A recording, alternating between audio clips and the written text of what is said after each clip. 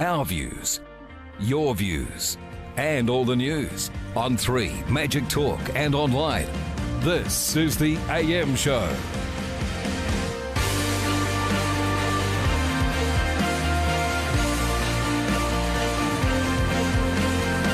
Okay, good morning, New Zealand. This is a special edition of the AM Show, keeping you updated with the latest on these horrific terrorist attacks in Christchurch. Amanda, of course, is live for us right throughout the morning in the Garden City. And Amanda, good morning to you.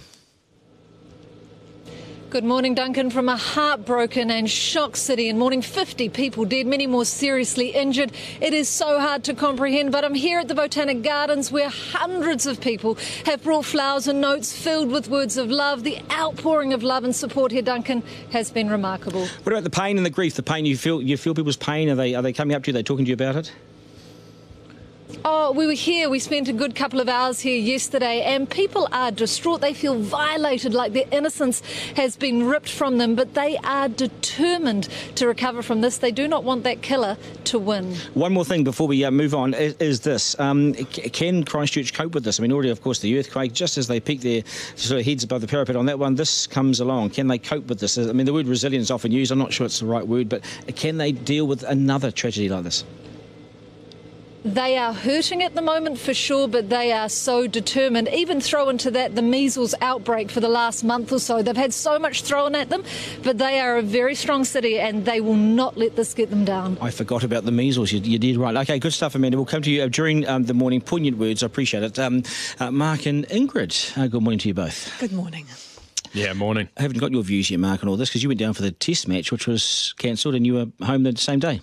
Yeah, we never really made it out of the airport. Didn't expect to make it out of the airport. I mean, you could never expect a test match to continue or to be started after what happened. So, just turned around and came back home. Okay, right. We'll keep you up to date on all the developments and the latest news from Christchurch. Plus, we're hearing for the first time from the family of the alleged gunman in this terror attack. They say they're gobsmacked. They even say the shooter deserves the death penalty. The latest in our news very shortly. There are calls also for a national day of mourning, with experts saying this could be a crucial step for maintaining our relationship with the Muslim community across the globe. I like it. Is this something the New Zealand government will consider? Plus, we take a look at how some of our laws will handle this unprecedented event. How likely is it that our Prime Minister can change our gun legislation? And with the accused gunman set to face justice or a trial in New Zealand, we ask what kind of penalty could our judiciary hand down in such a case? Plus, Amanda will speak to survivors of the attacks and family members of the victims. The Prime Minister joins us 6:45 this morning, and Christchurch Mayor Leanne Dalzell after 7. Very busy morning. Thank you so much for joining us. We do appreciate it. 6 o'clock, it's news time. Good morning. News from Newshub, New Zealand's #1 news source. Kia ora, good morning. The grandmother of the alleged Christchurch shooter has spoken about her shock and disbelief over his arrest. 81-year-old Marie Fitzgerald says the family is devastated that he's been accused of carrying out such a heinous crime. We're all gobsmacked. We don't know what to think. It's, the media's saying he's planned it for a long time, so he's obviously not of sound mind, I don't think. Meanwhile, 34 people are still in hospital following Friday afternoon's shooting. Newshub reporter Erin Speedy is outside Christchurch Hospital with the latest. Erin. That's right, 34 people remain in hospital today. Now, 12 of those are in a critical condition, and a small number of those patients are expected to be transferred to other wards today. Now, a 4-year-old girl is also in a critical condition in Starship Hospital in Auckland, and 38 surgeries here in Christchurch have been postponed to allow those victims of the massacre to be prioritised. More than 11,000 people attended the Wellington Vigil last night. They came with flowers and hearts heavy with grief. The service was moved to the Basin Reserve over concerns that the original venue at Te Ngako Civic Square wasn't big enough. Selina Upati attended and was amazed by how many people showed up. No matter what colour we are, where we come from, we all gather together, and yeah, this is quite a sad, very sad moment for our country. And Canterbury's charity hospital is offering free counselling. Co-founder Dr Phil Bagshaw says it will help people process their emotions a lot quicker. We saw that after the earthquakes. I'm sure we're going to see it again. And that the sooner you get counselling, the better. And there is no stigma attached to that. And there is disgust at the reaction of some gun enthusiasts to news the government wants to change laws on semi-automatic weapons. Gun shop owners are reporting that they are flat out selling weapons in anticipation of a potential clampdown. Firearms safety specialist Nicole McKee says that's not what we're about. Be respectful of our whole countrymen and, stop being so heartless. New Zealand's largest gun shop, Gun City, has been approached for comment, but the owner doesn't want to comment until he's spoken with police. The US ambassador to New Zealand has rubbished claims that his boss is a symbol of white identity. The US president was referenced in a manifesto sent out moments before Friday's massacre. Scott Brown says anything the alleged shooter is claiming should be taken with a grain of salt. Yeah, I don't give any credibility whatsoever to the ramblings of somebody who's rotten to the core. I hope as quickly as possible they can find a way to get this guy convicted and lock him up and throw away the key. Dunedin Airport has reopened this morning after a hoaxed object was found on the airfield. The terminal was shut last night after reports of a suspicious package just after 8 o'clock. The Defence Force bomb squad was called in and neutralised the object. Police are investigating who might have left the item. That is the latest from Newshub. It is 3 minutes past 6. OK, thanks so much, Ingrid. Good morning to you. I do appreciate you joining the program this morning. We're a nation in mourning, there's no doubt about that. We are a nation hurting. We are a nation still in shock. We are a nation, I think it's fair to say, on edge. This morning I was driving to work when I drove deliberately past our local mosque, where cops were there with some serious guns. They were standing guard. I slowed down to take a look. And the police noticed that I'd slowed down. They shifted their stance and they pointed their guns at my car, at me.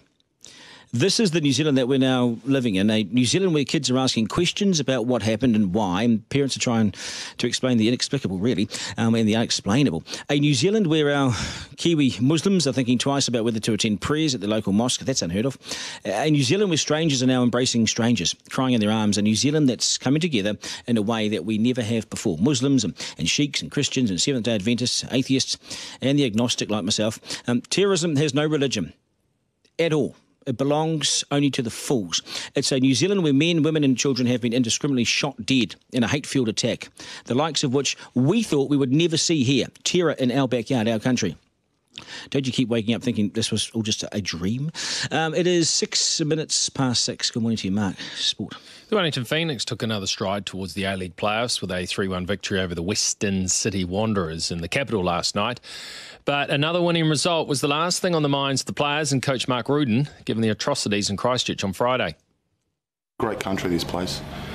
It's opened its arms and doors to so many different people, so many different races and religions, and you've got a fantastic Prime Minister, by the way, as well. It's just sad. This country doesn't deserve it.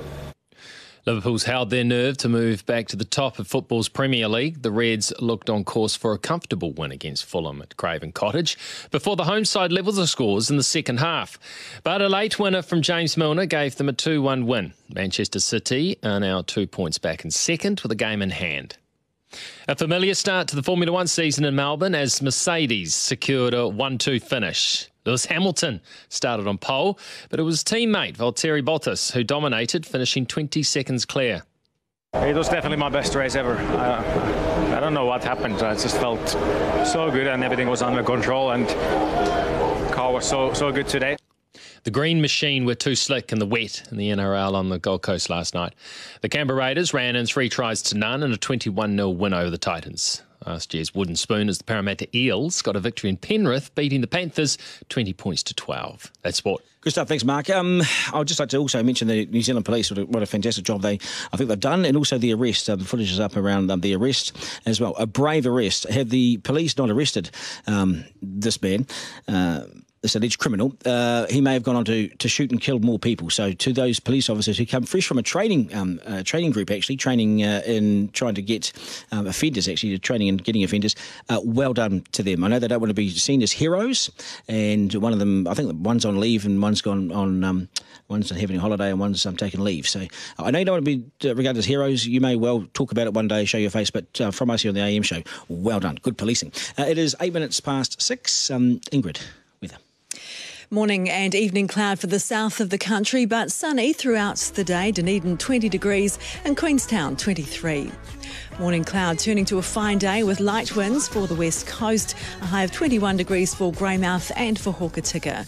It's a similar story for Canterbury and Marlborough. Morning and evening cloud with some afternoon fine breaks. Christchurch hitting 21 degrees and 22 for Nelson.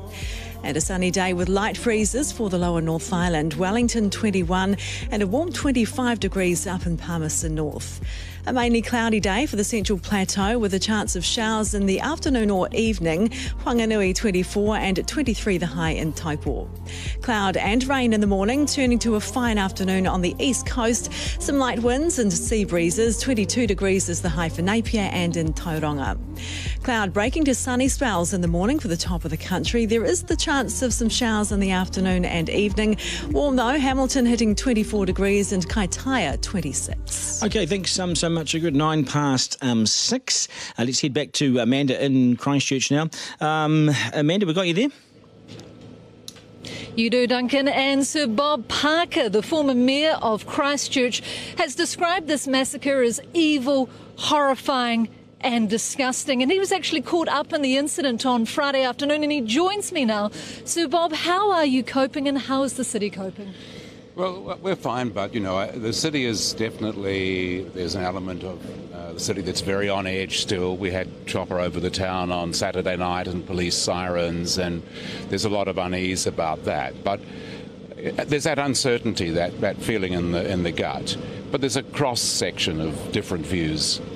But most people just feel really sad that what has happened here took place, that some people in our community, part of our community, were brutally, savagely cut down. The impact of that and the response of the city to that has been overwhelming. Support, strength, love, caring, whatever it is, same right across the country.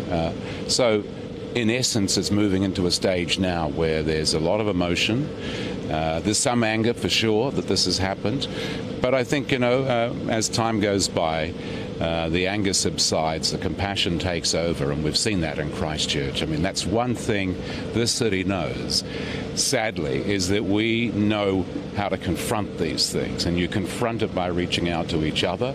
Everybody reaches out to another person in their community, and in this case, for our Muslim community, people are wrapping their arms around them, and you would have seen that coverage on your own network. You know, it's incredible.